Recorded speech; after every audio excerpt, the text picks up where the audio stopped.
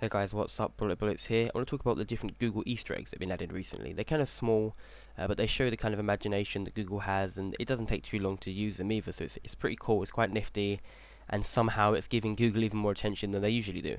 So one of the oldest ones is tilt, which if I have to actually type, is tilt, and it would just simply tilt the page. It's not very hard, but it's kind of cool, kind of different for Google.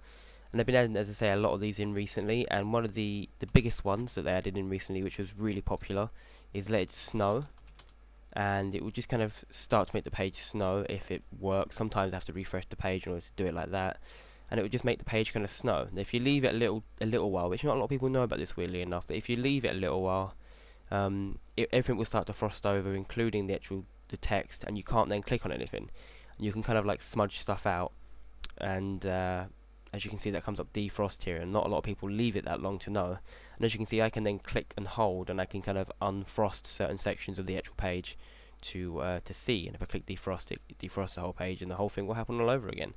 So that's one of the newer ones, and the newest one, which came into effect today, I believe, is if you type in Christmas, you get all these different lights, which I believe they did last year, but I'm not 100% sure on that one. And I'm guessing that if you press some button or click somewhere special, that something's going to happen. Probably not.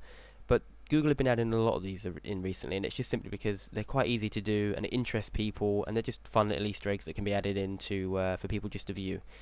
Now, I'm going to add tons of these in descriptions of one that I've remembered, or just ones that I think are interesting on Google themselves. So if you did these videos, please comment, subscribe, and thank you very much for watching.